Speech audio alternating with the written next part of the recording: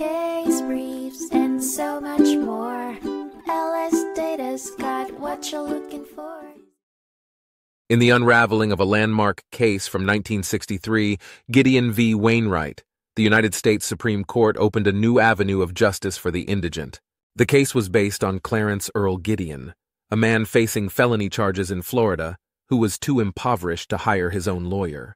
Despite pleading for the court to provide legal representation, Gideon's request was declined due to Florida's rigid law only permitting the appointment of counsel for capital offenses. Undeterred, Gideon chose to represent himself at the trial. He cross-examined witnesses, tendered his own witnesses, and strenuously argued his innocence during his closing remarks.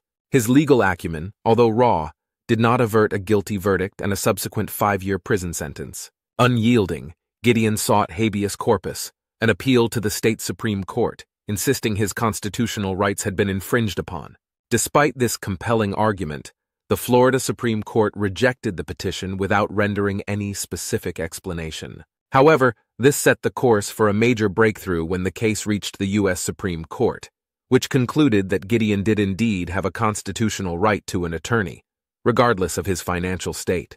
The court overruled their previous decision in Betts v. Brady, signaling a significant shift in interpretation of the 14th Amendment, which, up until then, had not been deemed necessary to provide counsel for indigent defendants charged with a felony.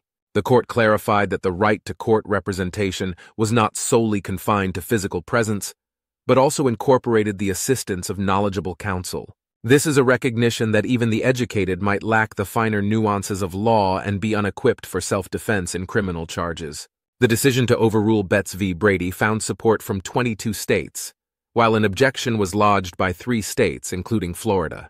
In a poignant deviation, the court essentially underscored that the 14th Amendment not only protects the Bill of Rights against state infringement, but elevates constitutional rights to their original essence, thereby rejecting diluted interpretations. Case briefs, and so much more. LSData's got what you're looking for. Visit lsd.law, elevate your mind.